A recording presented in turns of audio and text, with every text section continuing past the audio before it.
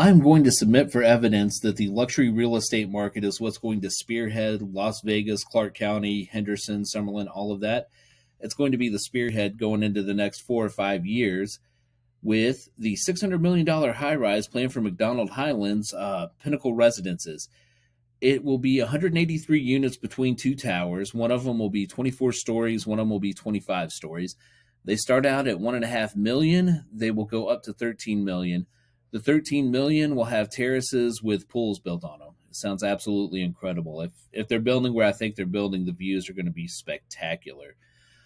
Henderson likes this for a whole lot of reasons. One of them being that it's going to generate about $6 million a year in taxes for Henderson, which that can't be bad, right? Again, everybody's expecting a crash. Everybody thinks that this is what happened in 2006, 7, 8. The two couldn't be further from the truth. Would love to have a one-on-one conversation with you about it if you're ready and willing. But there's too much money coming into Clark County. There are too many jobs coming into Clark County.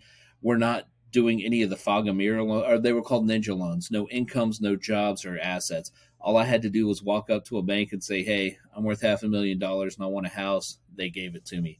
That's not what's happening here.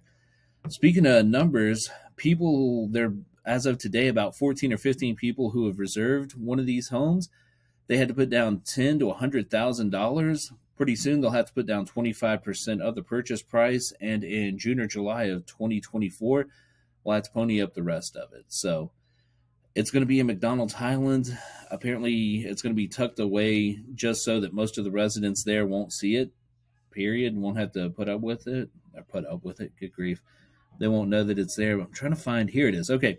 MacDonald's Highland is home of the Dragon Ridge, that's a mouthful, Dragon Ridge Country Club, Tennis Center, and Athletic Center.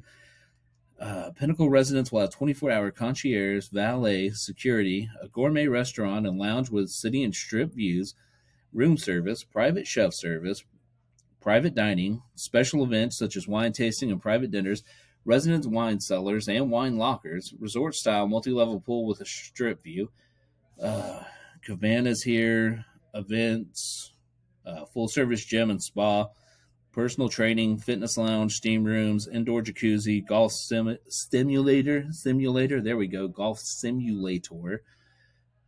Just chugged a big gulp of coffee. Y'all ignore me.